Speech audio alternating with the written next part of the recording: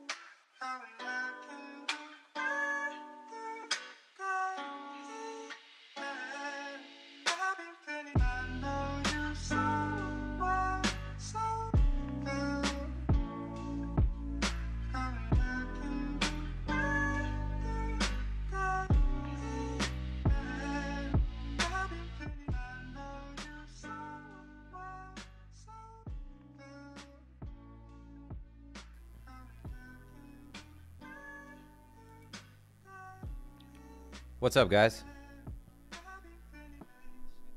Let's take a second to do a sound check. Get comfortable. Grab a snack. Grab something to drink. And we'll get started in a minute. Let me know how my mic is. And we'll be good to go. Sound is great. Good to know. This microphone is top notch. So I think I'm done with gear. No need for any new gear. I think I'm maxed out with gear. I am trying a new I'll be trying a new webcam soon. So a webcam company reached out to me and asked me if I wanted to demo their new webcam that uses some kind of AI to improve the image. So you guys will be seeing that soon. I am off camera today. Today is a pajama day, and I have the camera behind the monitor. So, all right, we'll give it a moment or two. We'll let everyone settle in. Hope you guys are doing well.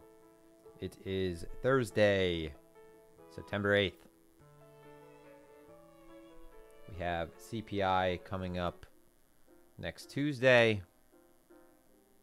Got the weekend ahead of us. Labor Day's behind us. And it's back to business. So for this stream, so before we get into, so I actually did leave my house today. So I was talking yesterday about trading and the last couple of years, or more than a couple. I use the word, a lot of people use the word couple incorrectly. They say a couple when a couple means technically two. The last few years, I've spent a fair amount of time in casual clothing. I do get dressed, obviously. I mean, I'm partially, I'm joking, but I did leave the house today. Went to the gym, went to the range, and yeah, now I'm back in pajamas. In our household, like we look forward to winding down and getting in comfortable clothing as soon as possible. My wife and I'll look at each other around like 5, 6 p.m. and be like, pajama time? All right. No more responsibilities. No, not leaving the house anymore. And yeah. All right. So let's get started. Thank you for tuning in. If you haven't already subscribed to the new channel, please subscribe to the new channel. Hit the like button. Do all that good stuff. No, I am not leaving Block Roots, or I am not going to not post on Block Roots channel anymore. I've been talking about starting a new channel for a while now. I'm going to try to build up the following, gain some traction before I get into doing more of like the vlogging type of things. But no, I will still be posting on, not posting, but yeah, posting, doing live streams on Block Roots and this channel. So Block Roots is not going anywhere. I started this channel. I wanted to start this channel a lot earlier. As all of you know, if I say I'm going to do something, it probably means you could add a month or 2 months on top of that deadline. I don't really have any hard deadlines, right? I don't have anyone that I really answer to. I'm all just doing things on my own time. But Josh and I have been working on something in the background for a while now. We wanted to release that over the summer, but it's taken a little bit of time. And yeah, in the time being, I figured I would grow a channel and try to do something a little bit different. Anyway. So please subscribe. I appreciate that. The algo would appreciate that. Starting from scratch is something that is fun, but it is obviously difficult. Obviously, none of what I say in this video, in the stream, is financial advice, right? Saying that doesn't mean anything, though, right? You could say that, and it's not like if you're doing anything egregious or that is unscrupulous or illegal, that's not going to cover your ass. But I want you guys to know, like, I'm not telling you things. Rather, I don't want to tell you anything and have you immediately go act on it. I want you to be able to come to your own conclusions, hunt for your own food, right? And trade on your own, right? because one, I'm not right all the time. I'm right lately. My hit rate is 64%. And that means that 64% of the time that I'm correct, but better way to put that is 36% of the time I'm incorrect, right? And that's a significant amount of the trades I take. So definitely not a crystal ball. You know, there's times when I have a higher hit rate. There's times when I have a lower hit rate. But just the idea is, like, you can't follow someone else.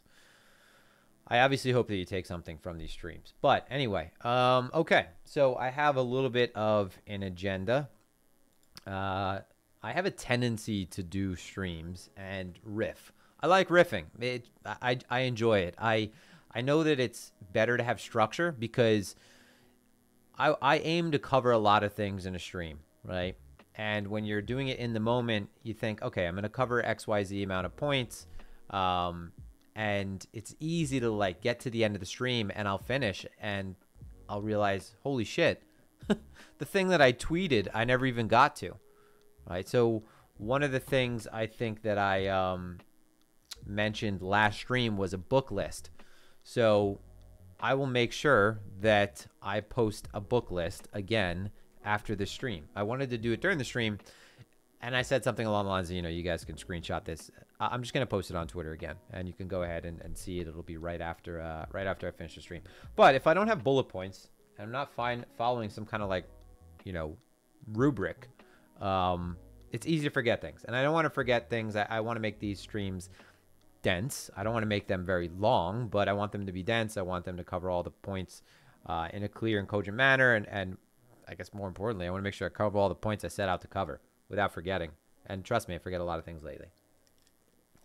Anyway, the first thing that I want to go over before we go into the charts, and this is something that, you know, I've been talking about this now for a couple months, talking about, I'm not really going to be serious again until after Labor Day. Well, Labor Day has come and gone. Over the summer, markets are different places, right? Seriously, a significant amount of Wall Street and the movers and shakers within markets step away, as most people should, especially if the summer coincides with a pretty violent bear market, right? An unforgiving, I shouldn't say violent, I should say unforgiving. An unforgiving bear market. If you're not really proficient at this game, that's a good time to step away, right? I mean, it's the summer for most people, right? Enjoy it. Get some relaxation. Get some rest. It doesn't mean stop learning, but it's not the most conducive environment to learn in. Bear markets are tough, no matter what. But markets are thinner as a whole over the summer. There is some seasonality at play, and honestly, desks are not exactly populated. TradFi desks are not exactly populated. You do have a significant amount of traders and movers and shakers, as the term that I used, literally going out to the Hamptons and summering in the Hamptons and doing what you would do if you made, you know, an exorbitant amount of money and spent most of your time working, right? Looking forward to that 2 months of not doing shit. So that's done. It's back to business. And you could think of this as the beginning of our athletic season. So we're back full steam, right? Taking this very seriously. And very seriously for me, I for some reason, I talk about phase-changing activities in my life. I create them, right? Since I was a kid, I used to look towards, like, it's just going to sound silly. I tell myself that the moment that I had my espresso or my black coffee before I went to the gym, or sometimes pre-workout, that was going to be the moment that once I finished that glass where things changed, right? Physiologically, mentally, things are going to change. From that moment on, I'm committed towards going to the gym and absolutely busting my ass for that period of time, and everything else would kind of gray out. So that's a phase-changing activity that you can isolate to one particular activity. For me also, the fall transition from summer to fall is a massive phase change period. And I think it's ingrained in a lot of people, especially if you're in the United States and you follow that sort of school system schedule where, you know, you finish summer, go back to school at the beginning of September. You know, leisure is done, it's back to business. There's a lot of industries that this is similar in as well. But for me, this is something that I take very seriously. So I am reapproaching this. I think the way that everyone should, which is I started a new account, right? It's not like I zeroed out an account, but I topped off a new account. I started a new journal, and I'm treating this like a business, which is how you have to treat trading. You have to treat trading like a business.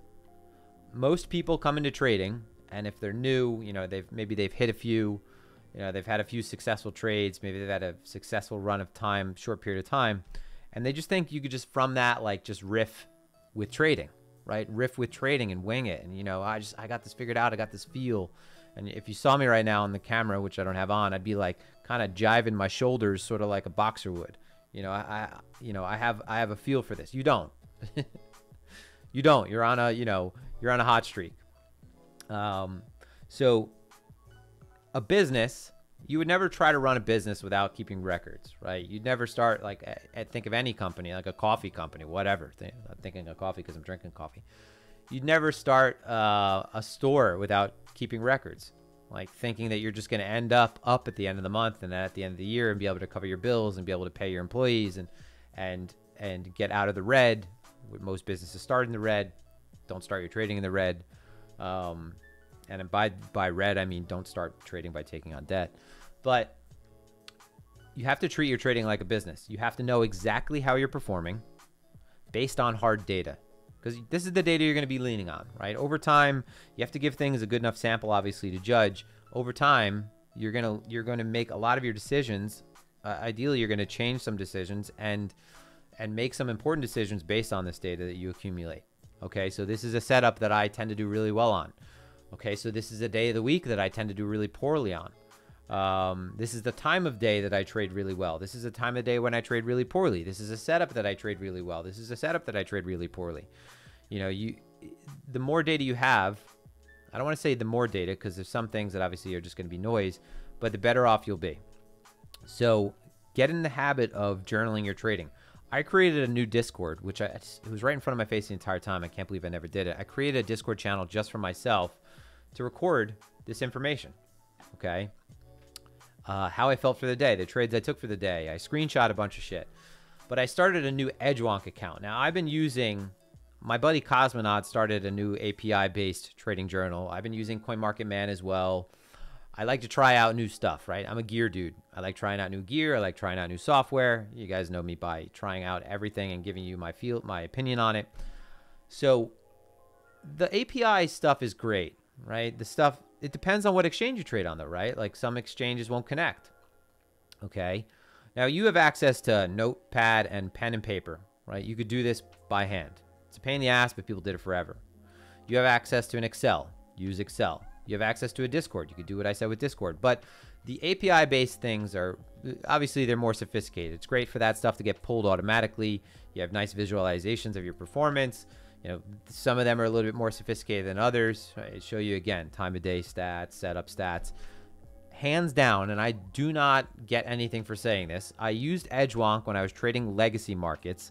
I got out of using Edgewonk because you have to manually input everything. And I thought, that's a pain in the ass. I have these better options now.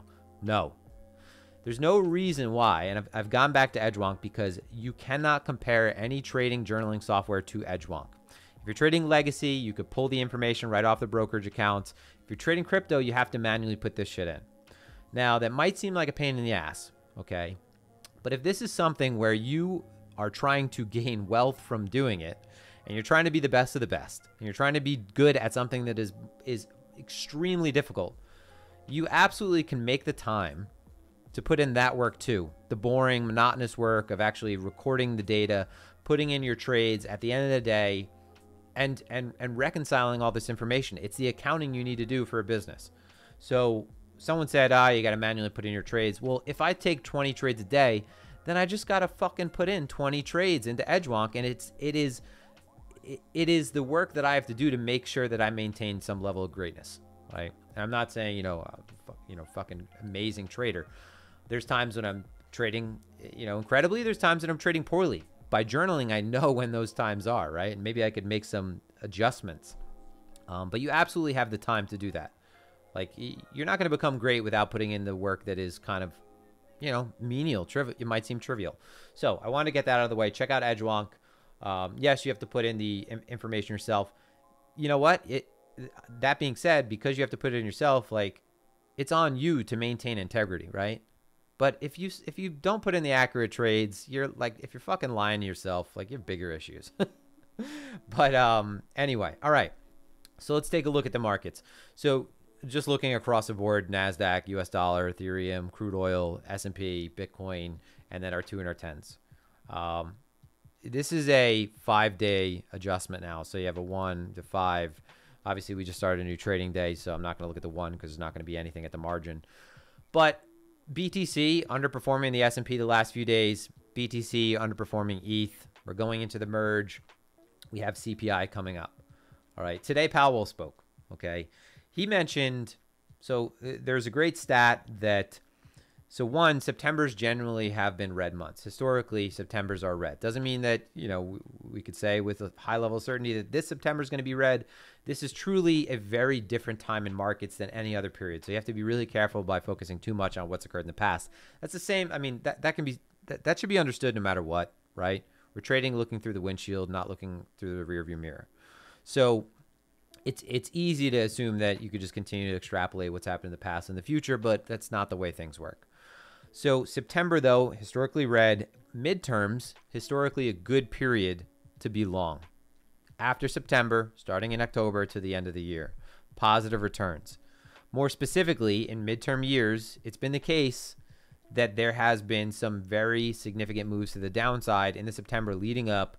And it's kind of like what I'm saying is what we've had occur kind of looks very much like what's occurred in the past during the same time period. Now, in the past, we didn't have this high level of inflation. We didn't have markets looking anything like they do right now. Geopolitical shit happening out the wazoo. I think you get the point, right? It's not exactly, we're not in the same environment, context, conditions, etc. But that being said, there's a lot of negative news that's being thrown at the market, and the S&P hasn't made new lows. It's holding a significant structural level. Powell spoke today, mentioned, you know, no service to political agendas, right? I don't know if you could trust what he's saying, though. So at the end of the day, Powell's going to say one thing. Powell has said a bunch of things this year that haven't necessarily turned out to be true. So they're saying this, they're doing some lip service to this because, again, people are thinking, oh, you know, markets should move up based on midterms. The Fed explicitly said that they don't want, you know, Kaskari said that he doesn't want, or he didn't really like the markets moving up when they're trying to basically have the opposite effect on markets. Now, again, what they say, what they do, what they really want, all different things.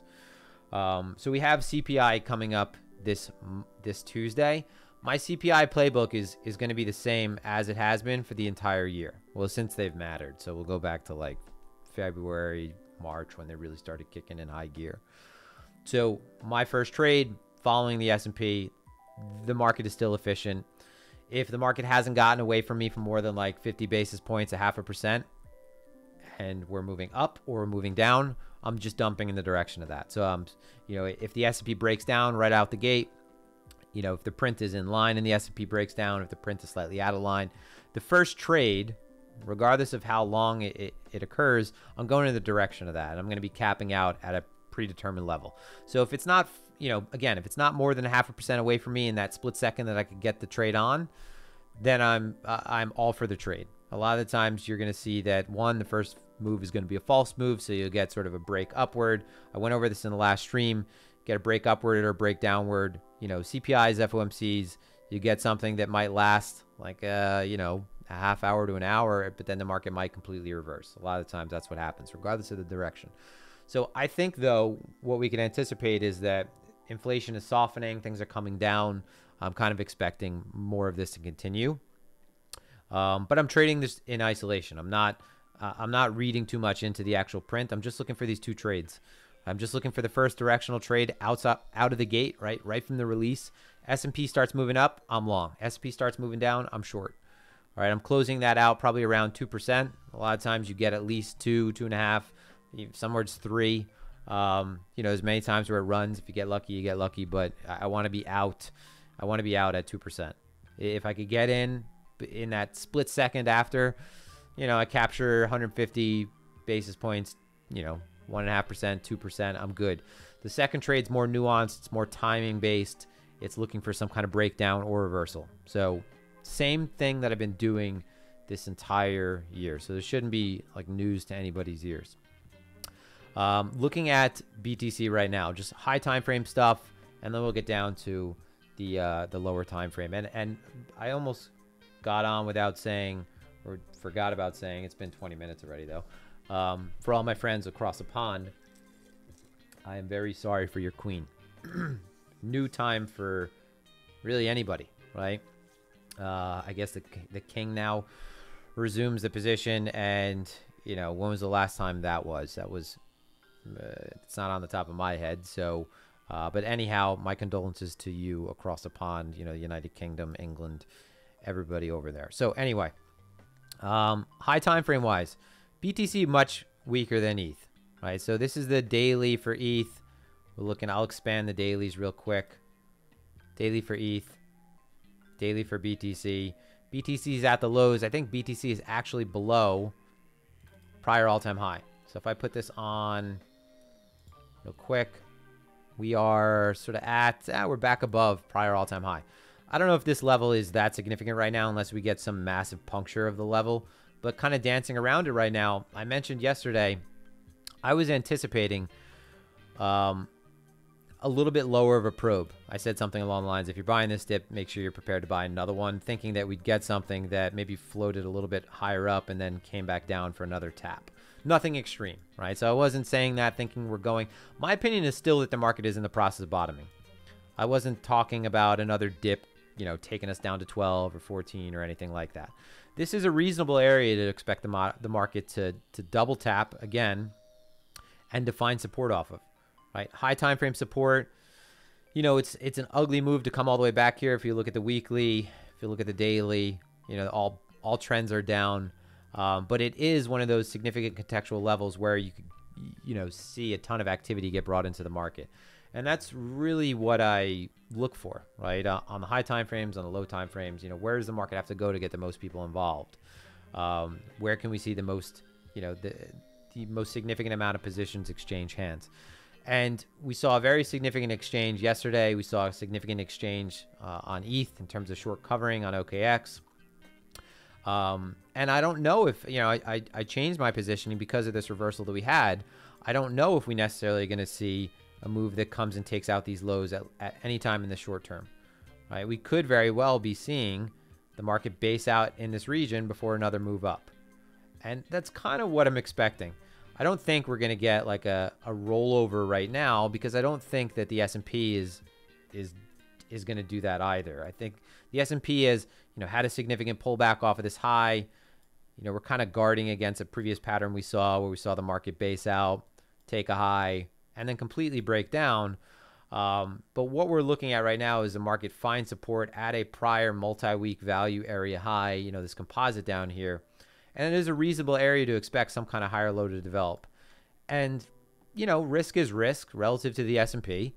So as long as the S&P isn't continuing to make new lows, I don't see why Bitcoin should really suffer that brutal of any, you know, any kind of brutal activity. Bitcoin has actually shown a slight, ever so slightly, weakening of that correlation between BTC and the ES. There's been some sort of idiosyncratic movement. It's definitely become weaker, and I think it's because we've seen some of the larger counterparties taken out of this market. So, and to the one who's commenting, you know, Anthony Vase, yeah, listen, this is the way the market always is, dude. Like, I've been around multiple cycles. Could we go to 10K? Absolutely. Like, if we look at this chart, I mean, if we're back below this high time frame level, right, the next obvious level of support is all the way back down here. That's the link to this YouTube channel.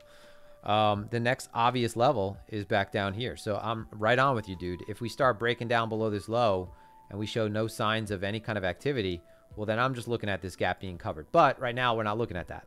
So, you know, multiple moves towards a low are going to make you say things like no one wants this Ponzi. trust me when I tell you that the market only has to move up a couple $1,000s, right? Retake a local structural level for people's minds to change, right? That's just narrative and emotions. They just follow price. So high time frame wise, this is an area where, we could begin to base out. So I'm looking at this from a risk to reward standpoint as a really good contextual risk reward standpoint to just add some more of that spot. I added back down here when we touched that 200 the first time, dumped some of that, added again when we probed and reaccepted. So now that we're like at one of the extremes of this high time frame structure, it's so close to an ugly invalidation that I can't justify not tagging some on. Not a futures position, not looking for any swing positions here unless we reclaim levels. Swing in terms of like extra exposure, trading futures, trading perps, but adding spot, long-term spot, like I'll be damned if I don't add at this level again, right? Because if we lose this level, I mean, we're as close as we can get to it, like, whatever. If we lose it, I'm wrong. Like, it won't be the first time I'm wrong, but I'm not going to not buy this level when the S&P is potentially showing signs of the same kind of bottoming. And I don't want to like ruffle anyone's feathers, but I do think that the S&P is in a longer term bottoming period, and I think BTC and crypto is in basically the same position. So high time frame level, right? As far as like intraday goes, let me actually stick to the daily for a second. As far as like swings go, future swings, I could add something if we start to put in some kind of higher low. And I'm not talking intraday. I'm talking if we start to develop a higher low, not above that. This is my intraday line in the sand that we'll get to. But if we're back above, if we look at that as like the mid, and this is a high time frame range, if we're back above here, right, I could see getting long with a larger futures position for some kind of swing. Or if we did get that probe that I thought we were going to get and we reclaimed, then I would be willing to put on some kind of longer term perp swing. For now, I just feel more comfortable adding a little spot here. It's not necessarily something I'm worried about. It has no path dependency, and just sticking to the intraday. I don't want to spend too much time in the daily. If we look at where we are on, first we'll start with BTC locally, and then we'll get to ETH. We'll look at the TPO actually, better idea. So just looking at one of the reasons why I was looking for continuation plays initially. So after this broke down, I must have taken 3 or 4 shorts very quickly in the direction of this move. Just what I could get on very short-term throwbacks in the direction of this move down, though. And that was because this was a 10-day long structure that we were creating value within. Like a ton of overlap. You have a ton of dispersion at the beginning. We really began to compress down here. And then we finally got a very large break to the downside. So my idea was, this is a range that we were stuck within for 10 days plus, right? This is an absolute commitment, if there is one, outside of that structure. It's larger than the range that we proceeded from, right? So this is a serious move. Now, there are a couple other things that were noteworthy as well. This move was, I was in a chat, a private Telegram with about 40 other people. There was a very significant seller on Binance and then a very significant seller on Kraken that did not go through OTC, but was just getting out of $5,000 BTC, worth of positioning. So it wasn't necessarily the break that we were looking to, immediately sort of reflexively fade. Moves inside this structure, right? As we're creating value within here, moves to the extremes. It makes sense to look for signs of absorption, signs of rejection at the extremes of this structure. Okay, as we're tightening up, the idea of where the extremes are becomes a little bit tighter as well. But once we're committed outside of this, it doesn't make sense to try to fade the first move. If anything, it makes sense to go with the first move. So we had a breakdown, and I was expecting that we were going to get some kind of pullback to maybe these singles, and there's volume singles right there, there's TPO singles right here, some kind of pullback that was exhaustive here, and then more of a commitment down, right? Sort of another thrust down. Nothing major, right? But I just didn't think that this was kind of one leg down below value where we were, within for 10 days and then immediately recover. But if that's the case, that's the case, right? These are just my opinions. I don't hang on to them. As soon as they change, I'm changing my, I'm going to be changing how I position myself. So 10 plus day range, big gap outside of the structure, but this leaves a pretty significant inefficiency. So I'm going to open this up in a second. But the idea is we're back within this gap. So really the next sticky area where bulls have to step in and the next best area to short is somewhere closer to here. Now, we're going to be establishing value now. We have 1 day of value here, 1 day of value here, no real overlap, but it's possible we begin to establish value between like this 19,200 to 18,600 range. If we start falling back within the structure, right, put in some kind of lower high here and show signs of just bulls completely losing any kind of endurance, then we could look at some kind of rotation within this range back down to the lows. Right? And we'll just look for another range to develop here, or possibly acceptance below these lows for continuation. But within this structure, right, let me just combine these.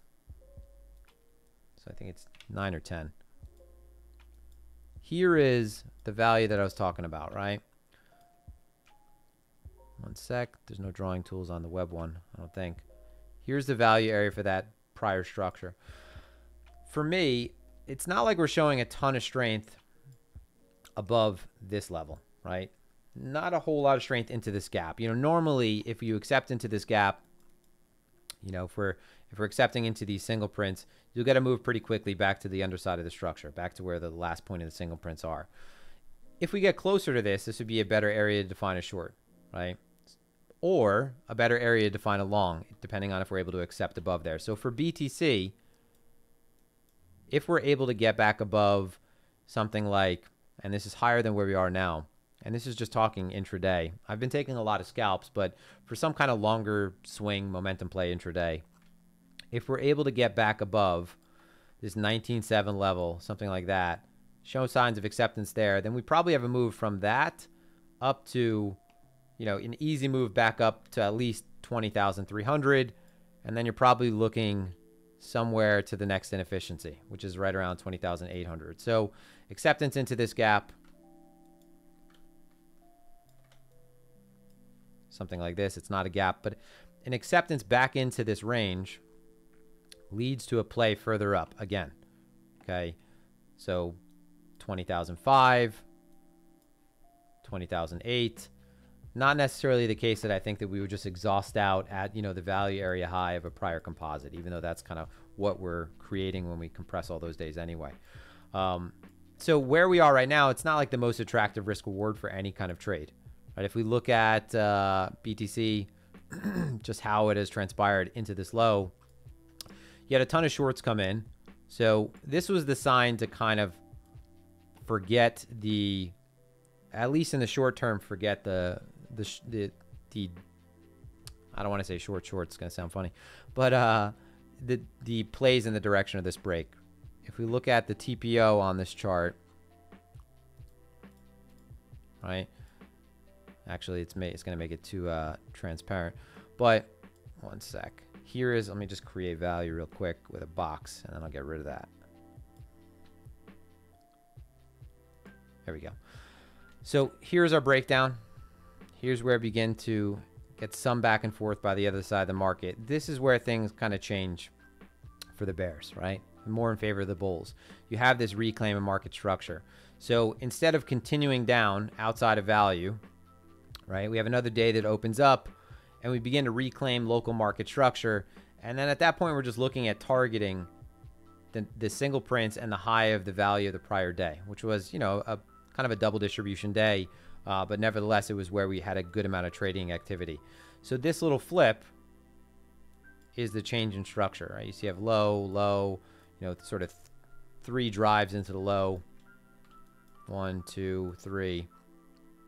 And then right here is where things clearly changed, right? You have a higher low right here, all right? So a little bit of a transition. but now the market is selling and holding higher. So this little shift right here from 18.8, this is where I longed back up to 19,000. It was just a quick trade, right? Quick trade under the assumption that, hey, you know, my assumption was not necessarily that this was going to happen right away. Right? I added spot because we had a high time frame risk reward that was decent. But as far as local trades, I wasn't thinking we were going to get this big spike move up. If anything, what I was anticipating was, all right, so big move down.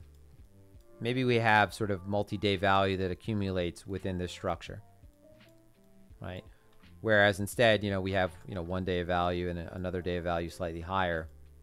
And maybe, like I said, we put in a larger range that leaves us with some kind of composite like this, right? And I don't want to jump too far ahead and try to predict what kind of composites we're going to get, but that was where things changed, at least in the short term. Whoops. At least for short-term momentum. This is the kind of change in price action that I look for, honestly, right? If this was an area more locally where we're rounding out, right, buyers are getting stuffed, well, once we reclaim that level and it's holding from the other side, well, it's clearly a sign that things are no longer favorable for bears, and bulls, at least in the short term, are taking control. Is everyone following along? I have to check the chat. It's been a long time.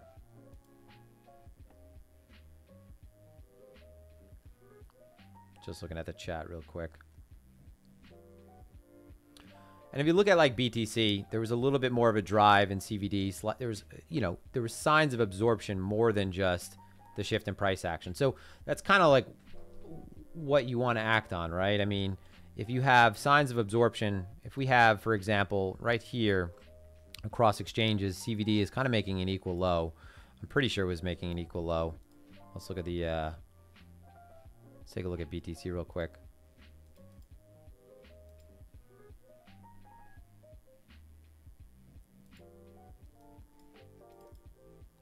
So there's our low. And yeah, so you have CVD making a lower low, and price right there in that exact spot is making that higher low.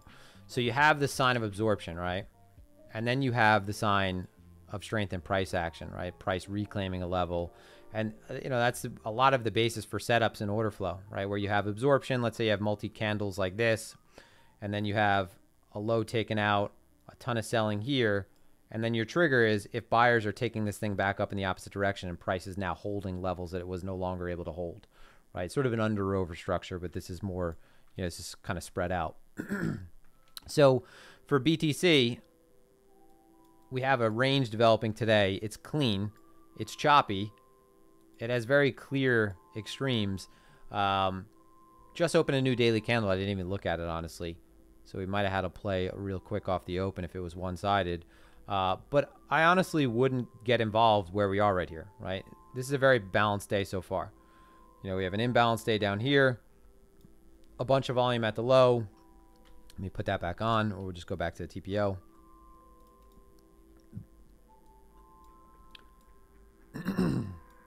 So we have a very balanced day, decent high, kind of a odd anomaly up here, ledge up there, good low down there, holding prior value, but very balanced. So I wouldn't want to get involved again unless we had some kind of failure up again above today's high, or some kind of break from value back into yesterday's value.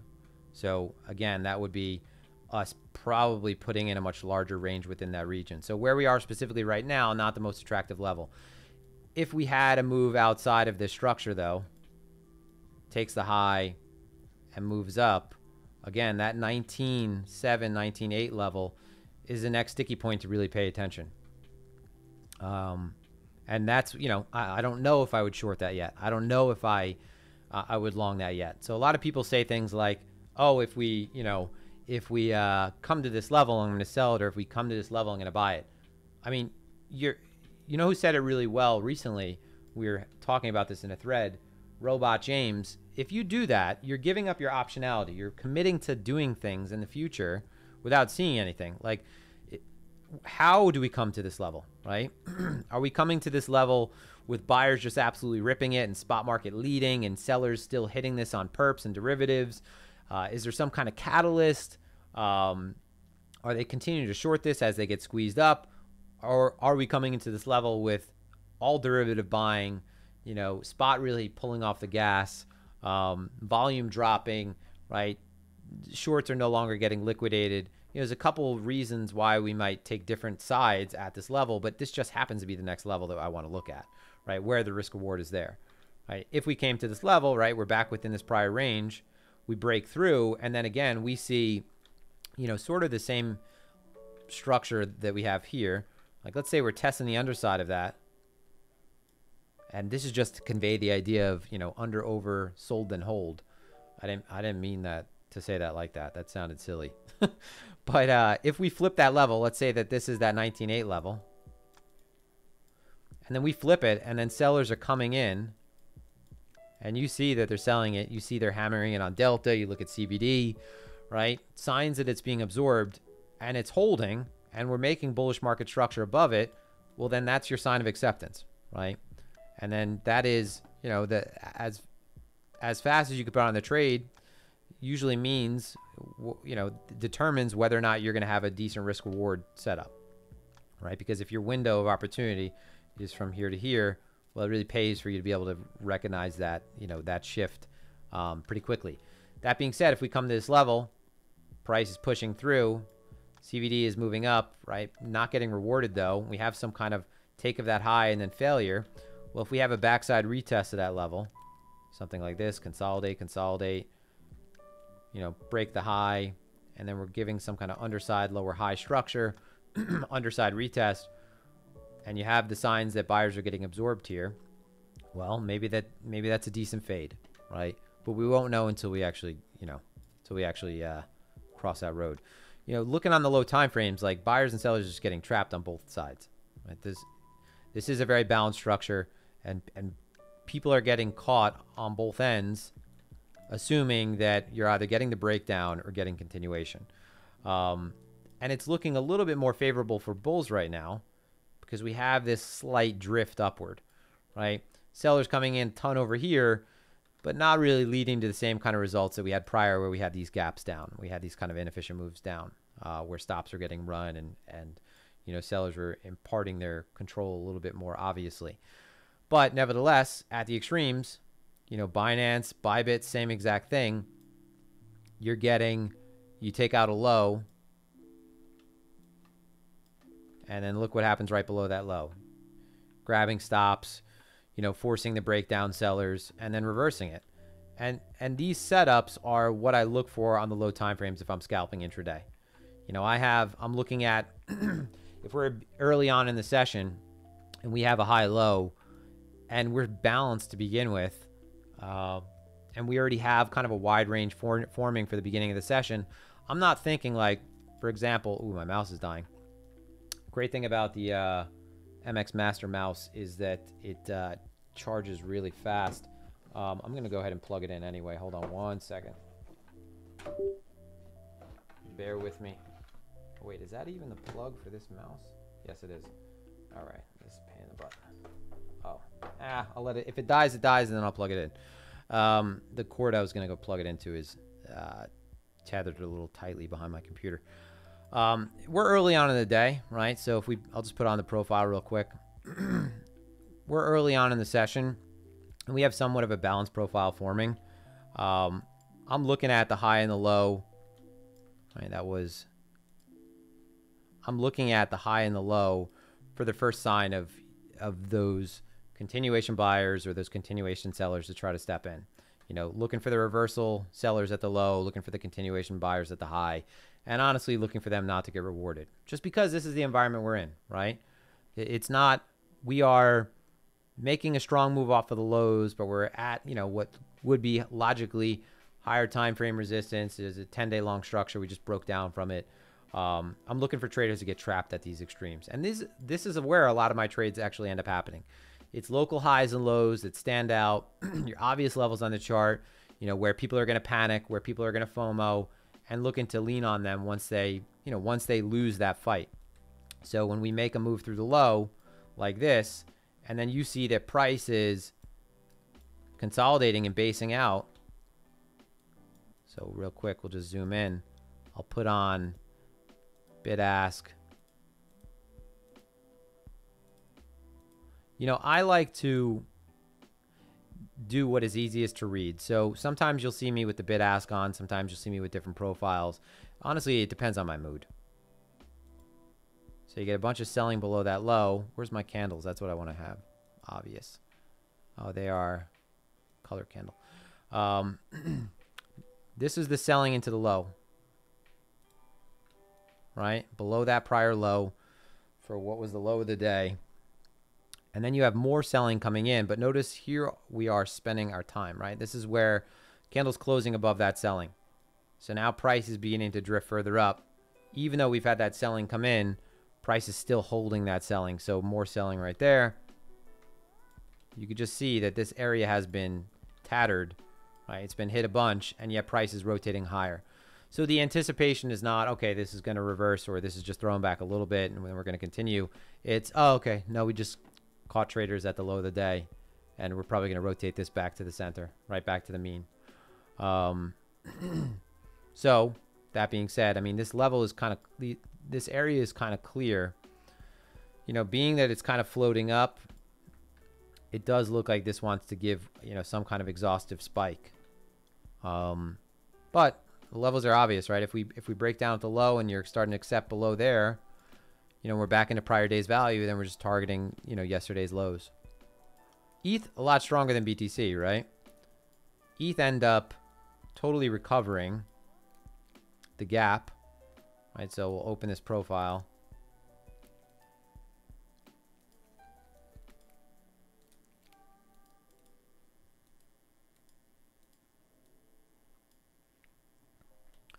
Here's your inefficiency down, right? Ton of activity soaked at the high, had the breakdown, but ETH was sitting much more attractively to begin with. Accepting back into a gap. What didn't happen with BTC happened with ETH, right? So 9 times out of 10, you're going to see this, right? You spend a little bit of time in the gap, or you're consolidating at the gap, and the breakthrough is going to just cover the gap. So this is a low volume region, so LVN. 9 times out of 10, if we return back to it, so if we have a, you know, if we have a multi-day value that was established, whether it's, you know, high or low, and then we finally do get a huge move down, and it leaves this gap between, this is the threshold that you look to for some kind of risk reward play in the direction of this move. If we start accepting into that gap, there's nothing standing back in the way of that move, going from one side to the other again, right? From 1 to 2. And that's because a lot of the times there's sellers of that breakdown that are not tested, right? I've referred to them as, you know, uncontested sellers or unchallenged sellers in the case that price moved down, right? The same happens if moves happen like that to the upside. They're very inefficient moves. You know, good market structure builds on itself, right? A market is ranging when it's established value, when it's in balance, when buyers and sellers are in agreement, right? Fair value. A market trends when new information that has not been absorbed by the market is absorbed by the market, and the market is processing that new information, and value is being moved in one direction over the next. And then price establishes new value. Ideally, the market builds bases on the way up, right? Ideally, you have more of this and structure that is efficient, right? Versus moves that just do this, right? And leave behind nothing in between. So really a good trending day would be multiple periods of consolidation within the structure where you get something like this, right? And your entry would be looking towards that gap to, you know, get involved with the trend at the most risk reward appropriate level, right? Because if you start re-accepting back in the opposite direction, you know, it's a good sign that the trend is maybe not necessarily as strong or willing to trend as you anticipated. But ETH covered this structure, and now we're just kind of, again, you move from one value area to the next. Here's that thick spot we were within prior to breakdown. This is exactly where we found resistance at the point of control. So for ETH, I think honestly the long is much more obvious because with BTC it's like if you have a break above this local consolidation, yeah, you have a little bit of distance for, you know, decent scalp from here to the underside of that 10-day range, right? Could blow through it. Maybe could get stuffed right away. With ETH though, I think this is a bit more attractive, right? So let's go to ETH's. ETH's daily structure looks a lot better. It looks more like the S&P, honestly. All right, you look at ETH, you look at like the S&P, retesting prior composite, you know, retesting the top side. This is not exactly as far down, but not as, obviously not as bad as BTC. But locally, what am I doing? Oh, it's because I have this set up.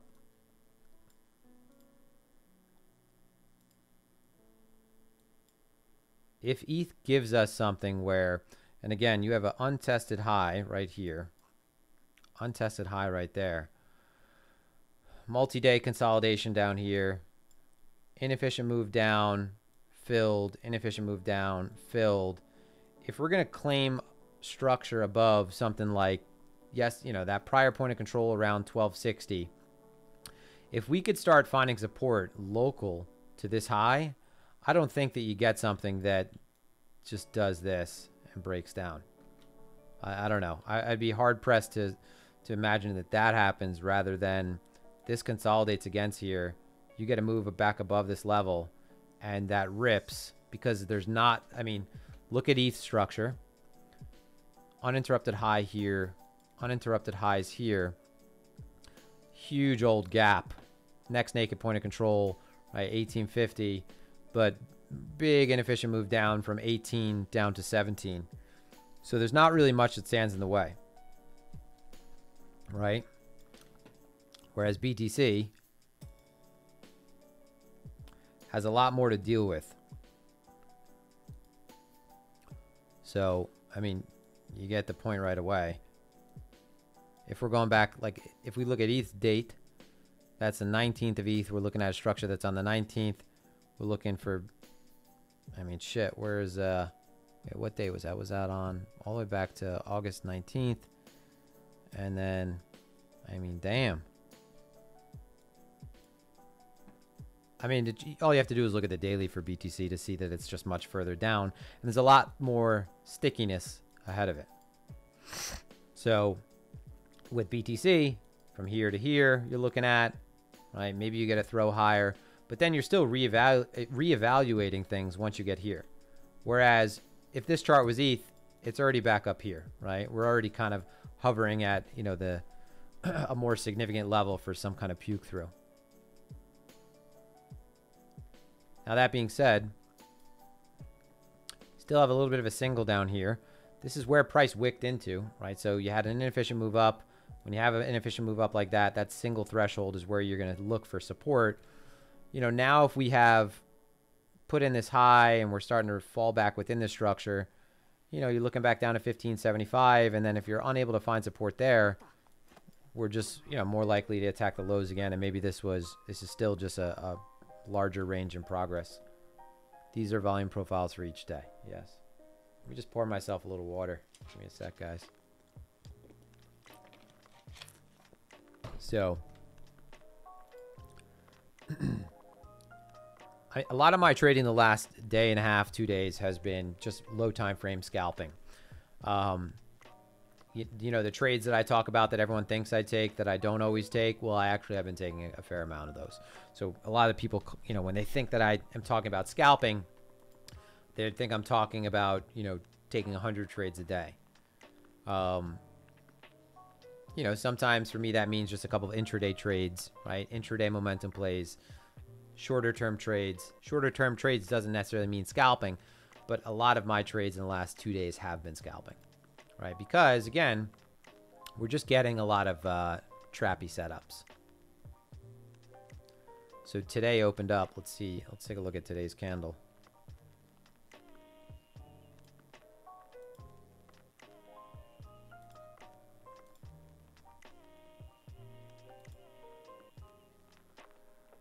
Oh no, we haven't. So we haven't closed this out yet. So in about an hour, maybe we'll have a setup to take.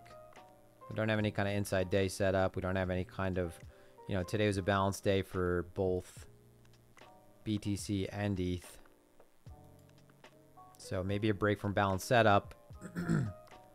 But if we have, you know, a lot of the times the opening drive gives you a decent setup. The weekly open gives you a decent setup. The monthly open. So where was I? Not this chart. This is BTC. So if we have a drive right off of the open, again, the same idea as back here. It's rare that you're going to get a flat, right? A flat side, right? No, you know, it's rare that you're going to have a candle that has the high and the low, or the low and the open, or the high and the open at the same exact level. So the open of the daily and the weekly and the monthly, they offer opportunities to clean that up, at least for short-term trades.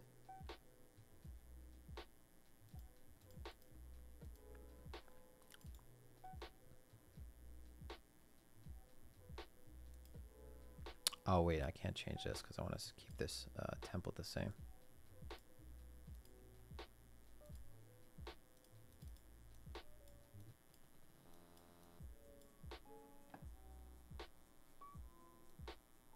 This is just the daily.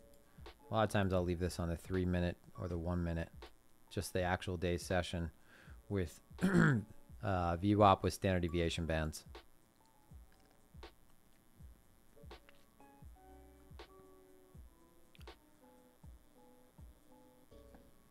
All right, what else did I want to cover? And then we'll open up a little Q&A. I'll take a look through the comment section. And please hit the like button. Remember, please hit the like button. So everyone's, so there's not a whole lot that's going on, right? I mean, we have very brief narratives. You know, the markets are kind of exhausted. I'm sure everyone would love to find a narrative to long, but every narrative lasts like it's over before it starts. But the popular pair more recently is this Luna pair, right? LUNC. Okay. Terra Classic, right?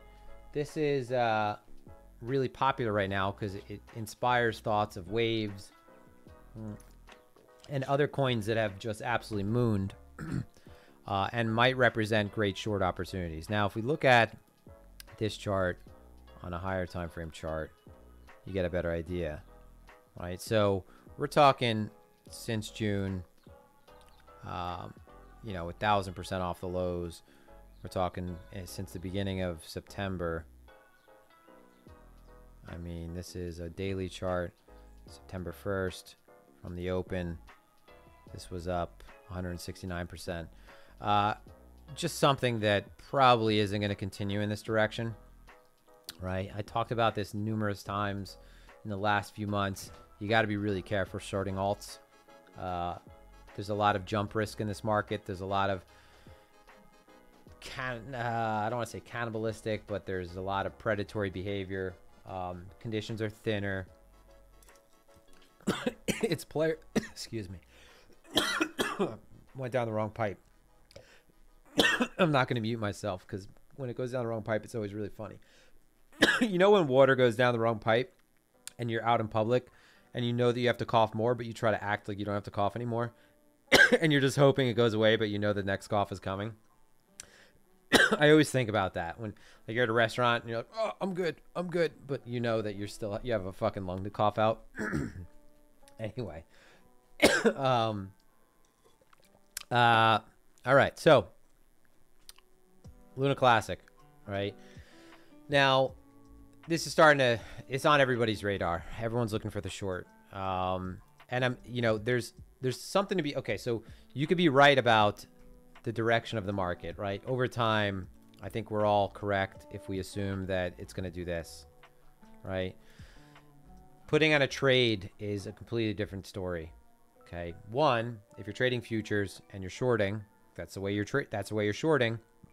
Okay. If you're doing that, then there's path dependency to your position. Meaning, even though price comes down here, if you're shorting, you really want price to come down like this versus like this, right? So that is something you have to deal with. You could short things all day if you have infinite margin and you could just martingale on things and you're not taking a very serious position.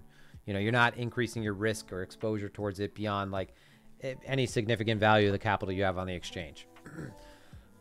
Right? So you can put on a short behind this, and a lot of times, you know, if you have enough breathing room, it's fine, but most people are going to try to hit this out of the park, right? Because it represents an amazing inverse investment, as GCR likes to say, right? Because we all know it's coming back down here at some point. The path it takes to get there is a completely different story. So there's a ton of path dependency with futures trades, right? The higher the leverage, the more path dependency. If you are trading on 100x leverage, and this is your entry point, you need price to literally go up sort of monotonically. So that is just linearly, but monotonically would be up and then never making a new low. So price might move sideways, but it never makes a new low. So monotonically positive. You learn something new in the stream. If you're trading, you know, if you're trading 10x leverage, you have maybe a little bit more breathing room. Oh, I entered here. Oh shit. Okay, I got a little breathing room down to here. Right. The more, you know, obviously the more leverage you use, the less breathing room you have. So there's going to be a lot of people that are shorting this. All right. It's very dangerous too. It seems like, you know, listen, it's compelling to know that it's tough to know that like the biggest target exists right now, but it's sometimes better off for you not even to go for it. Unless you have a tremendous amount of discipline, right? Because it's going to be tough to not think, oh my God, this is guaranteed to come down. Well, this is a, you know, obviously it's a really positive EV trade. You know, it doesn't work like that. This is going to be my assumption is this is going to be a rough ride. So you have people like Light talking about it, people like GCR talking about it. Maybe they're not even in position yet. Maybe they know that and they're psyoping because they know that something like this probably happens. Okay. Something like that happening, if you're short here, that's a 12% move up to the highs. For something that moved this much, let's say that you're 2x leverage. This liquidates you, right? Let's say you're 3x leverage. This liquidates you. Okay, you're fucked. So it's tough to get behind something like this when everyone is trying to get behind it, right? So what I would say is these things are really great to observe. You want to see, you know, if this thing continues to make new highs, you're just going to see violent squeezes. Right? If we look at this right now on Coinalyze, just look what's happened after those tweets, for example. I mean, the funding on this is insane. If you held a short position, you could get liquidated off the funding alone. If your margin was, you know, your collateral was too low. So here is after literally when it starts to look like it's breaking down. I think he was using like Bollinger's or Kelter channels, and it looked like price was, you know, changing trend because it's not really favoring the outside of that structure anymore. It's reverting back to the mean or beyond more than it has for the trend, right? For what has, you know, been characteristic of the trend. So obviously there's a lot of ways you could define a trend and what signifies that the trend is broken besides, you know, moving averages. But that's the tweet, right? This is the first big change in market structure. We're looking at, you know, this is for the market structure stuff, I'll stick to the higher time frame chart first. Daily, I mean, fuck. 1, 2, right? Just talking about where there's a little bit of back and forth. 3, you got to zoom in on this one. The first real significant market structure change. We've had throwbacks before that have crushed prior lows. Tap, drop back down to this low, right? Now we have a move up, holds that structure. We're good to go. Brief consolidation though, right? So this is a structure that starts off stronger, still decent. Look at the length of this. And now things are getting tighter and things are moving faster. So the idea of, like I was talking about structure before, how it's painted, things speed up. They go parabolic. The consolidations are shorter and shorter. And then there's not a whole lot that stands in the way when you're vertical at that point. You get the ugly ass move. So this was the first sign of, you know, significant kickback. Another detail is Binance is not burning any of the centralized exchange, any of the coins on the exchange. So that's a significant component of any kind of long thesis when there's no longer any kind of burn of supply. So we have that in a bear market, okay? And one thing that's, I'm going to challenge my idea that it's not a great short right away. It's going to be it's absolutely coming back down. One thing that actually might make it be the case that this does break down faster is that there is no major Coinbase listing. There's no, we're not in a bull market right now where you have a bunch of retail coming in. There's none of that. So this doesn't really have a spot catalyst. And if it had any kind of spot, any fundamental argument, it was the burn. So again, though, you have a ton of OI, and all we could say is that that's come in with, funding being just slammed. So a bunch of, come on, fuck. A lot of people are shorting this. It's not going to be a gimme, though. So you're going to ride the struggle bus, right? I assume that this is going to give you a tough ride. And if anything, like scaling into a position that's, again, very safe might reward you. Are you willing to let this thing move up a lot and you get filled for only a really small portion?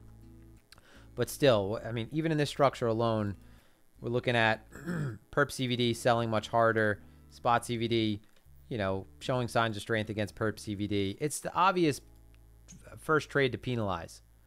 So you kind of want to see that get worked out. So when we stop liquidating shorts, so if we start seeing that short liquidations are going down, funding is beginning to flip, and this open interest is starting to come down, there's really not a whole lot of anything to keep this up. So it's going to move fast. Timing this is going to be a bitch, though, I think. So this can move and blow out most people. GCR can short a lot of things because he has a fuckload, excuse my language, this is not for children though. He could just literally martingale into positions if he wanted to. I know he's obviously much better than someone who's going to martingale into things just, dangerously, but he has enough money on the exchange to put on a meaningful short and still to never even be close to his liquidation, right? And that might give you some insight into how larger players can play, period, because they don't have a pain point that a lot of other people have. Especially in a bear market, right? In a bull market, you're going to get rewarded if you're wrong. That's why trading spot in a bull market, we're not that but you're confident that mistakes will get rewarded at some point. Like the cavalry will come back to pick you up. If you're trading spot, all right, I fucked up a spot position, but I'm spot, I still own it. I'm not worried about a liquidation. Okay, all right. So the inverse is true in a bear market, but you're dealing with leverage and you're dealing with, you're dealing with trading futures because you can't short spot, right? Without any kind of pain point at all, right? Without any kind of liquidation. You could short spot, you could leverage your spot on Binance. You could short spot, with leverage, but I'm pretty sure, I don't trade on Binance, but still, I think you guys get the point. You want to see that, I think you want to see that there's some kind of blowout and that no longer spot is trying to penalize any kind of, overly aggressive positioning in futures to the downside. So ideally, you have something that doesn't look like this. There's nothing that's going to support this, right? Once big selling starts coming in and this is done. And again, the thing is, it's making me a little bit, I want to get a piece of this too, is like, all right, well, we don't really have like, there's not a whole lot of fuel to worry about other than this squeezing out the first assholes that try to short it. And I don't mean call anybody an asshole shorting it. I think you get the idea. Like the obvious trade that gets penalized, and then this thing is probably good to just cascade. All right, let me take a look at the chat. Hey, sorry, my dog is licking herself behind me. Drives me nuts. All right, so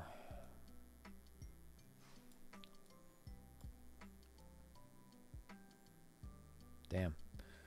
Appreciate the chat, guys.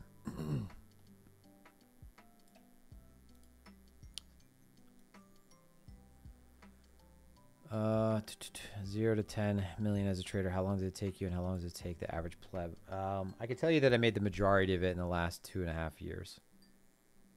So I did well in my trading career. I had massive ups and downs, but I can't sit here and discount the fact that a significant portion of my success that I'm happy to have hung on to came from trading crypto during this last bull market. I traded the last bear market really well because I'd come from trading stocks and looking for shit that had blown off the same way that a lot of crypto had blown off as well. So I was one of the people during 2000 and end of 2007 and then 2018 who was literally just saying short the shit out of everything.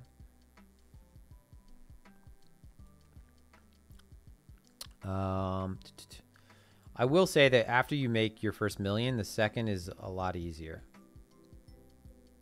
And then scaling up from there is a different story. I mean, I think that when as soon as you start approaching 8 figures, and listen, I hope everybody makes it there. That's awesome.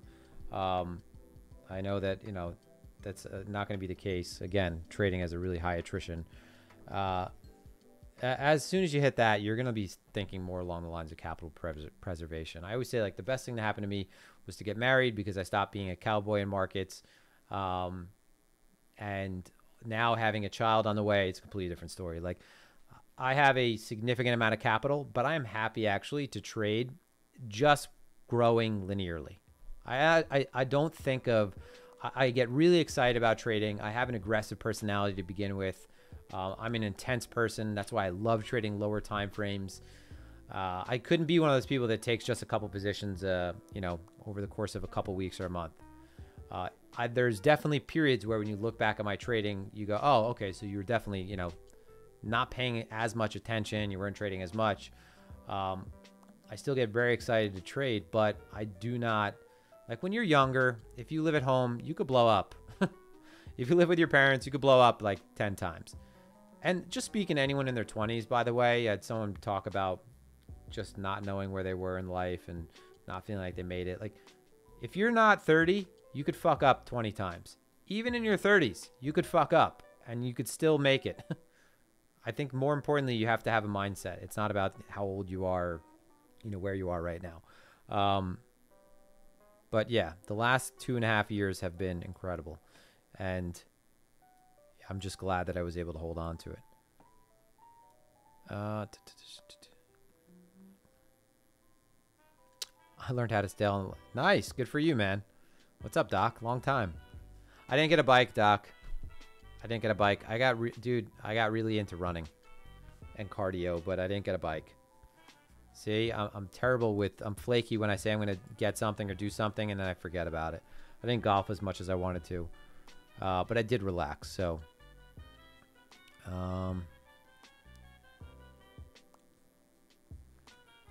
It's free. Pen and paper's free. Excel's free. Discord's a great tool, man. I mean, I don't want to dox anything. Hold on one second. Let me just change my scene. And I will.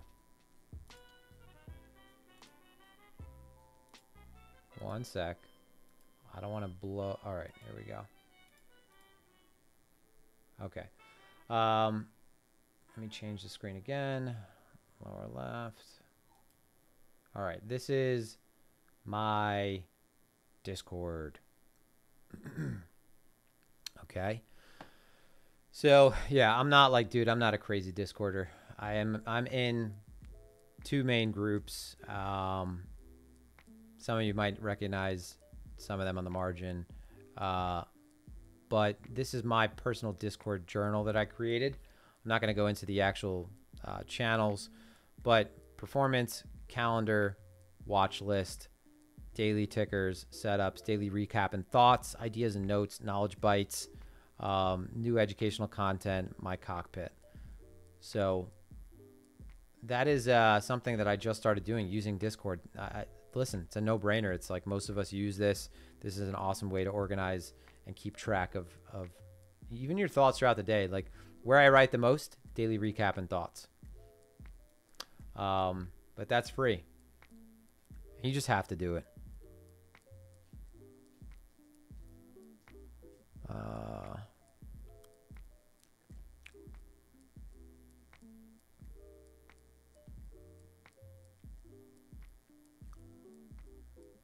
Yeah, I mean, listen, I'm still under the assumption that I think that the correlation has somewhat abated, at least the strong correlation, just ever so slightly. I think that's more about intraday though. You know, crypto has a little bit more idiosyncratic flow, but I think it's because we're back down to us, like just us. A lot of larger desks, I think, are out, have de-risked. So some of the things that actually tether the markets together are no longer present. That being said, larger moves, like you get a multi-standard deviation move, crypto is going to respond like pure beta. So if S&P dumps 10%, Bitcoin's dumping 20, right, at a minimum.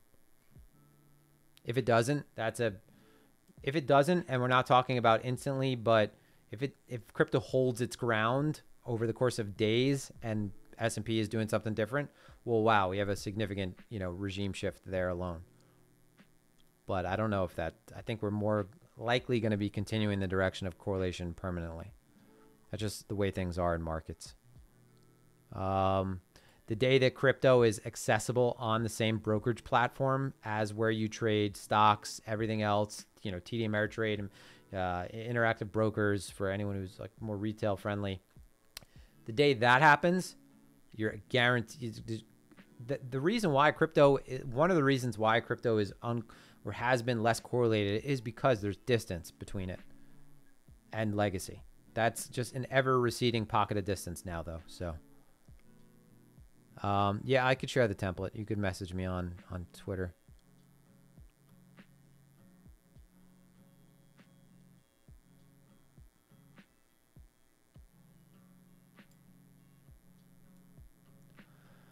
All right, and runner. Just wait for just wait for CVD spot CVD to trend down. Excellent point. I think I just said something like that or to that effect.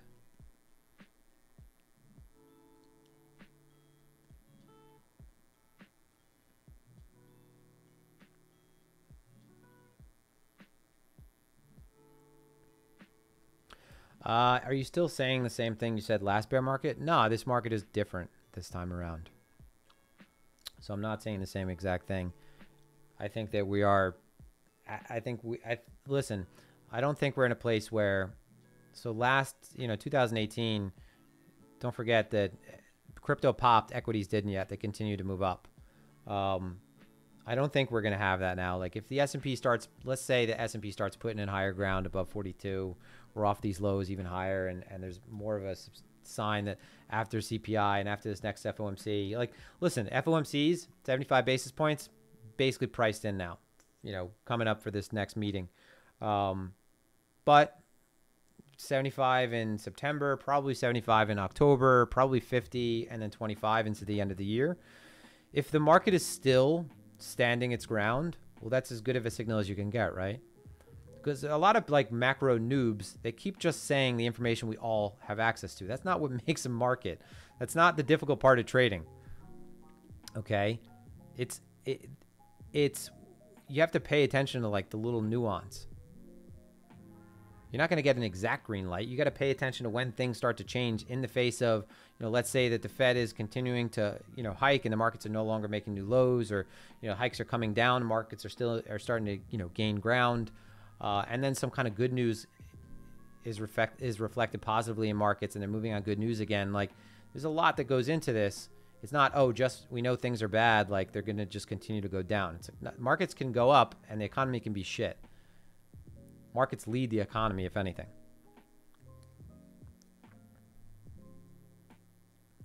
So if equities start gaining ground, I don't think crypto is going to put in any kind of new lows. Crypto potato, 3 different careers in your 30s, and now you're 35. Good for you, man. That's absolutely, you could have 3 or 4 different careers.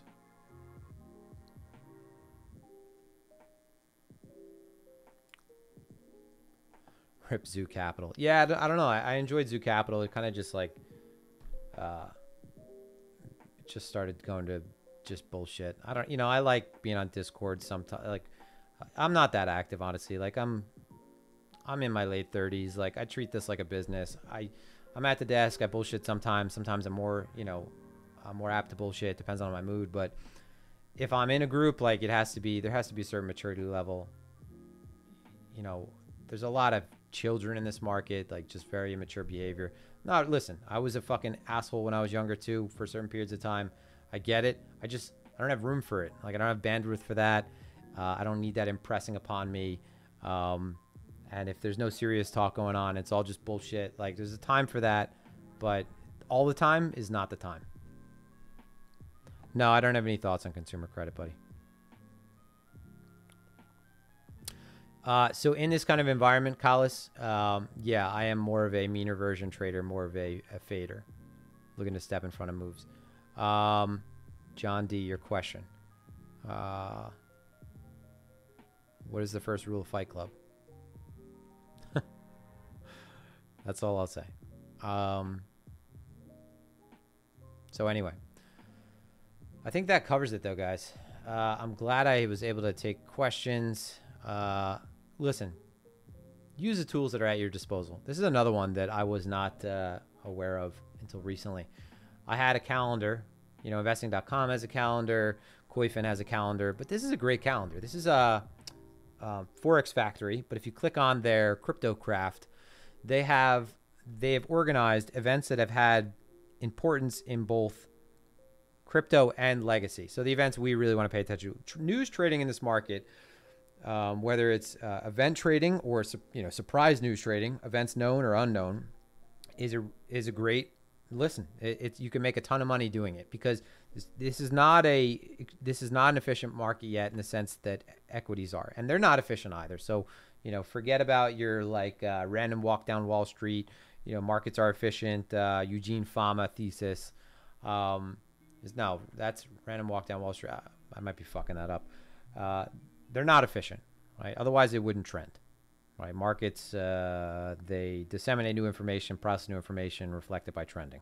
So this market is especially inefficient compared to legacy. And you could trade news I swear, there is a slightest little bit of latency that if you were, if you had an HFT set up, if you were savvy, in terms of programming and developing on your end, you could really squeeze the juice out of the trade more than I can as someone who's a point and clicker, right?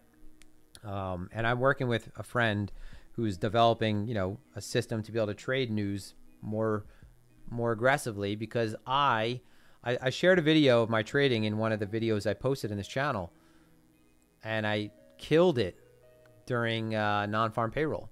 But you could see I literally pressed the button in the split second within the 60 seconds after of the drop, right?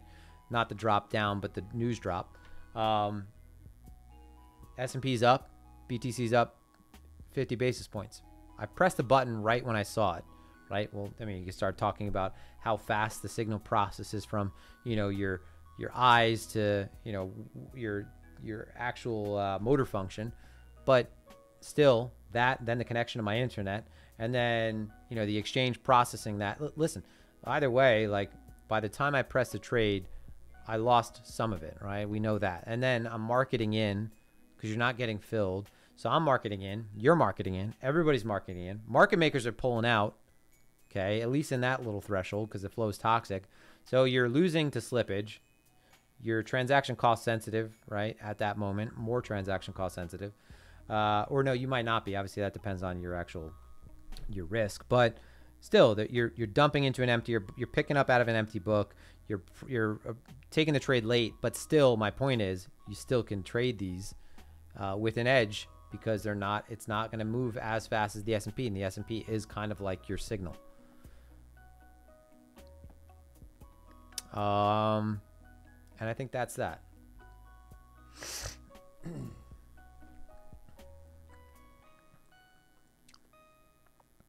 I think that is that.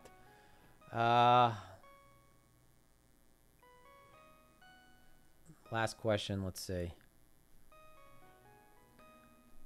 Yeah, commodities are down. Listen, I feel bad for any kind of energy traders that got carried out recently. Oil down being good for markets? Yes. First order? Yes. I am not a commodity fundamentals dude, so I couldn't tell you what the second, third, fourth order effects of that are and possibly how it might be negative. In Silico Bunker. I love In Silico. He's an absolute madman, but I respect him more than probably 99% of people that are on Twitter, but he's just a madman. If you understand that, that's fine, right? Like if someone had like a ton of knowledge and you could learn from them, but they were an asshole, and you know, I'm not calling him an asshole. Some people might call him an asshole, but that's the word I used. I mean that, you know, in very friendly manner. Like, does that negate the fact that you could still take a ton from that person? No, it doesn't. Like, can you get over that? Hopefully, so you could learn something. So the bunker though is his Telegram. I think I was in it a while back when it was like active conversation, but yeah, it's a great dump of information.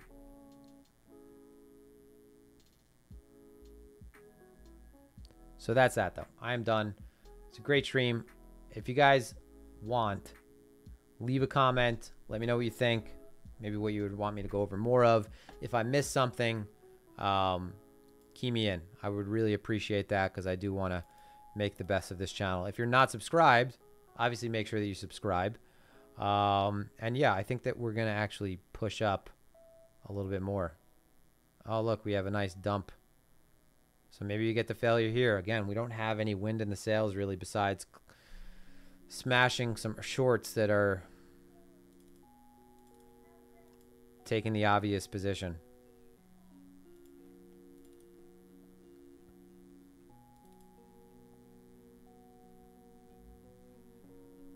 All right, guys.